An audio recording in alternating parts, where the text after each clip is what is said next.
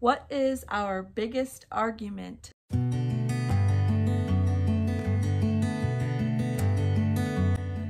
YouTube, Kaylee and Jeff here with the Cloud9 family coming at you with a life update video. We've got a set of questions here to answer, and we're just gonna get right into it, alrighty? And also thanks for clicking on this video, and hit that subscribe button if you haven't already. We'd love to have you on board. All right, ready, babe? Yeah, time to get serious. Time to get serious. These are some serious questions, by the way. So here we go. Question number 1. How do we feel about the coronavirus? There's an overall sense of frustration. We have been quarantined for about 13 days now. At first I wasn't sure. I was like, is this real? Is this a hoax? I don't know.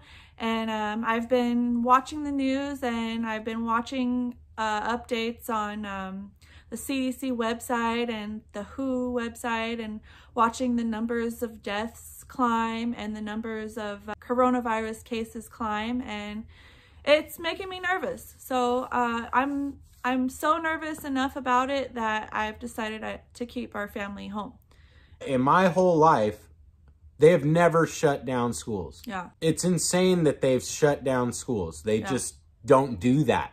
That doesn't happen. Yeah. And I feel like when they shut the schools down is when it got real for me. Because I was like, this is serious. If they're keeping the kids home from school, then this is probably pretty serious. We only go out for a walk every day, and it's draining. We're all kind of going stir crazy, you know, and that's been a difficult part about it. When they go to school, they have breakfast and lunch at school. We have to feed them all those meals. It's a lot of work. Just prepping the food, serving the food, and cleaning up after the meals is a full-time job in and of itself. It's putting us on edge for sure. So is this ever going to end? Are we going to I know. When is move the on? end? I don't know.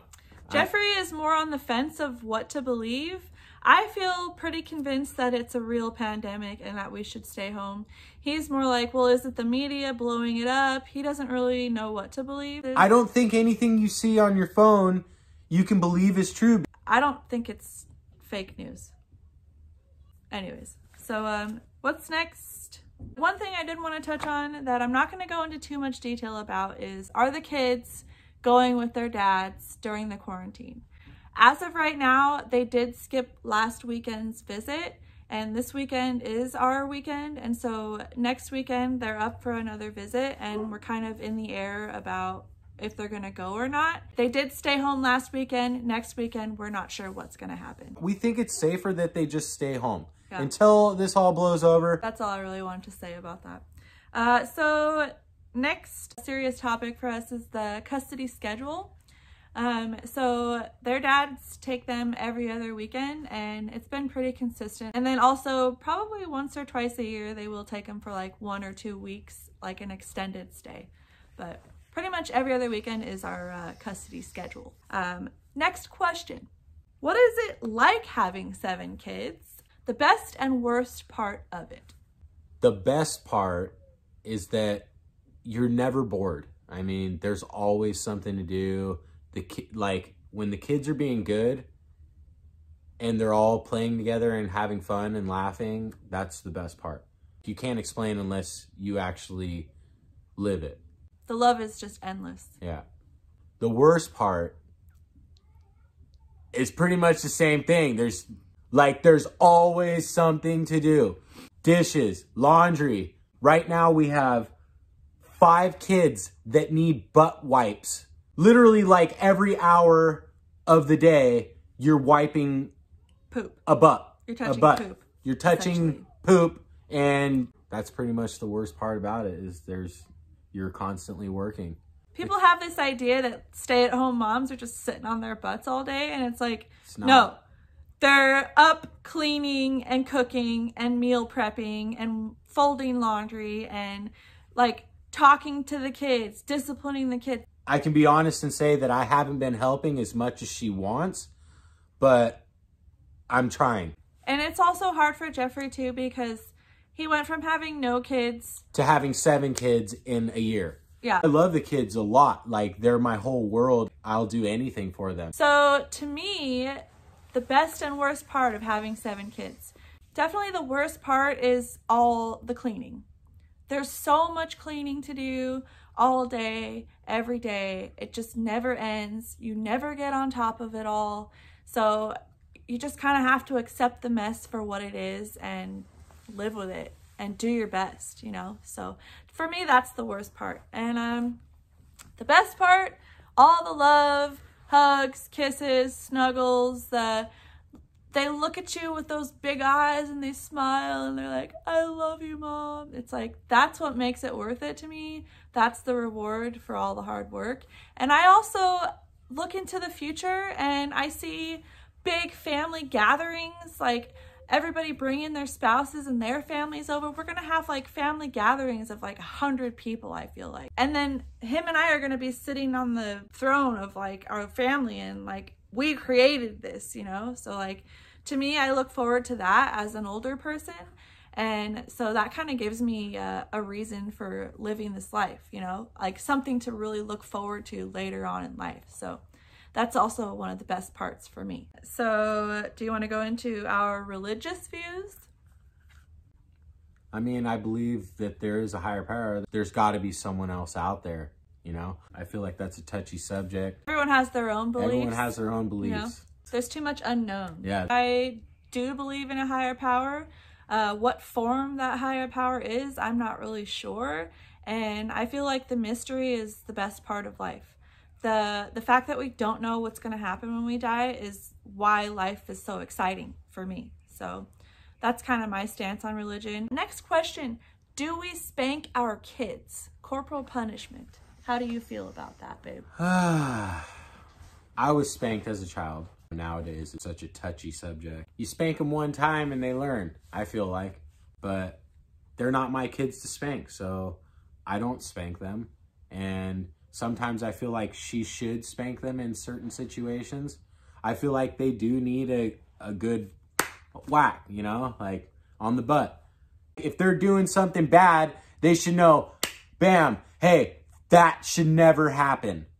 That's the way I feel about it. I agree that in certain situations, a little swat on the butt is like to get their attention, to know that, hey, this is not okay, this is not safe. Like maybe around the age of like 2 or 3, Cash's age, I feel like it's appropriate. When they're older and they can talk and they can reason with you, I don't think it's appropriate at all.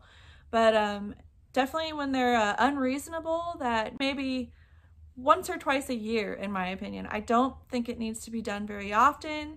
And I feel like when you do spank them often, that it creates animosity between you and your child, and it kind of tarnishes the relationship that you have with them. Moving on. How do we feel about vlogging, and how has vlogging affected our life? How do I feel about vlogging? We enjoy it a lot, but it also takes up a lot of time. It's stressful on the kids too, because she has to do editing for hours, and some videos can take me hours. I don't think people understand how hard vlogging is. I'm pretty excited to like look back at all the videos, even if this doesn't hit big or whatever. It's not about that. It's about having memories so our kids can see some fun things that we did, you know? And also they're gonna be able to look back on these videos and like get to know who we are, or who we were as parents. Like in 20, 30 years from now, this is like a huge time capsule that we're creating for them, that they can look back on and see their childhood, see where they come from. I mean, that's huge in and of itself. There's some really fun parts about it for sure. Yeah, it's pretty fun. For me, for the vlogging, it's like social media to the next level, like the ultimate level of social media. You're sharing everything. You're putting yourself out there to be judged by others. There's gonna be people out there that don't like us, and that's okay. And that's something that we have to just be okay with. So yeah, the vlogging for me, the hardest part I think is like being vulnerable and putting yourself out there. The best part about vlogging for me is like, I love doing it. I love editing the videos. I love uploading the videos. I love watching the subscriber count go up. Like every morning I check it, and sometimes it climbs up 1, sometimes it doesn't climb at all. sometimes overnight we'll get like 5 new subscribers and I'm like, oh my God, I get so excited. And that to me is like fueling this whole thing, like the excitement of it and just the fun of it. And like for me, I put so much time and effort into the vlogs, and then to watch it like unfold and for people to like be watching them and enjoying them, to me is like priceless. It makes me feel so like awesome. Like I'm doing this and it's like really cool, you know? I'm doing this really cool thing and I feel awesome doing it, you know? So I don't know. It's bringing out this whole side of me that like I didn't even know that I had. So yeah. The vlogging is awesome and I love it. At first we were just like, well, at least me, I was like, every time I filmed something, I was like, God, I sound dumb. I hated the way I sounded, but now I just don't care. Anything else to say about vlogging, babe? Yeah, actually, it's pretty stressful when she edits. She gets like in this zombie mode where like no one can get her attention.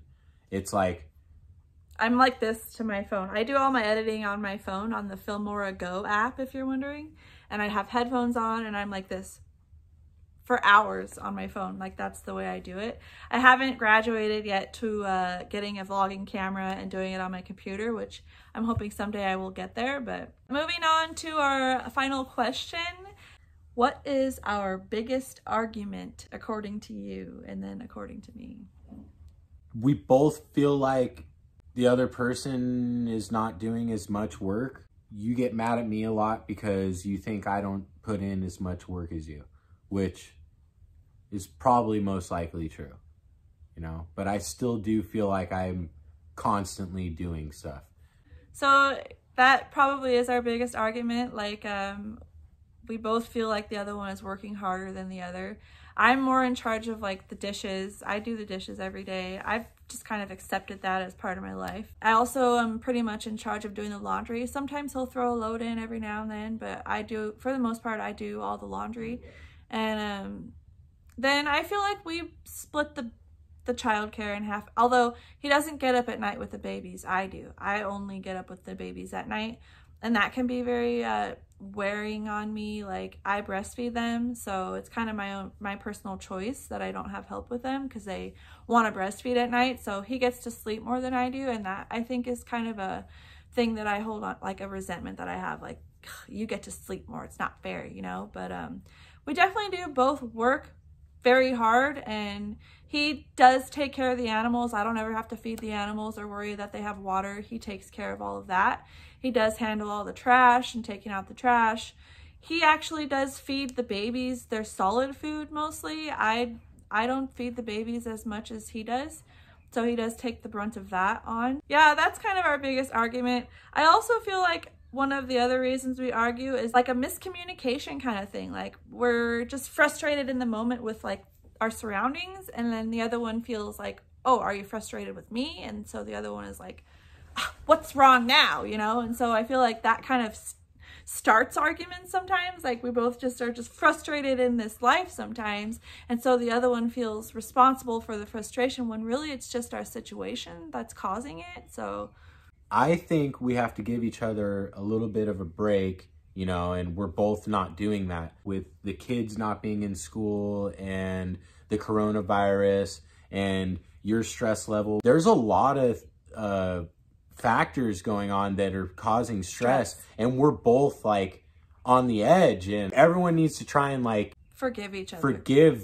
Yeah, definitely try and give each other a break. Be patient and forgive each other. We got through all of our questions, so I guess we'll wrap the video up here. Thanks for tuning into the video, and don't forget to click subscribe for more videos coming your way. We'll talk to you soon. Bye, Bye-bye, YouTube. YouTube.